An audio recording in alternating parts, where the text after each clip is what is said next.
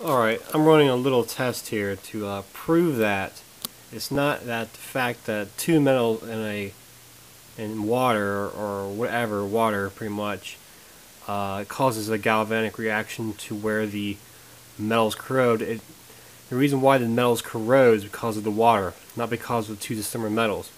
I'm doing a simple test here. I have magnesium ribbon right there, and it's in distilled water. Very important, distilled water. It's not supposed to be corrosive to anything. But I am proving the fact that it's the water that does the corroding. So if you stay away from water, you can have a battery that will last for a really long time. As you can see, there's little bubbles forming on the metal itself. That's the, I believe it's hydrogen or hydroxide forming on it. And that's because the metal is decomposing. Water is the universal solvent, and this is what's happening. I don't know if you guys can see.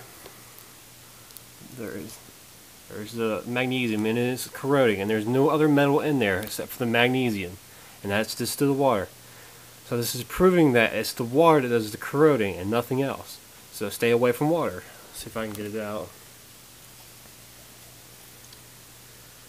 Right here's the metal. You can see there's actually the water and the oxygen, because you can see that black line right there. The black line right there. And that's where the oxygen was. The metal is corroding. That black is corrosion.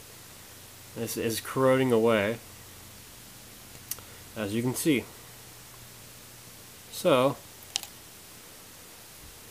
it's the water that does the corroding. Nothing else.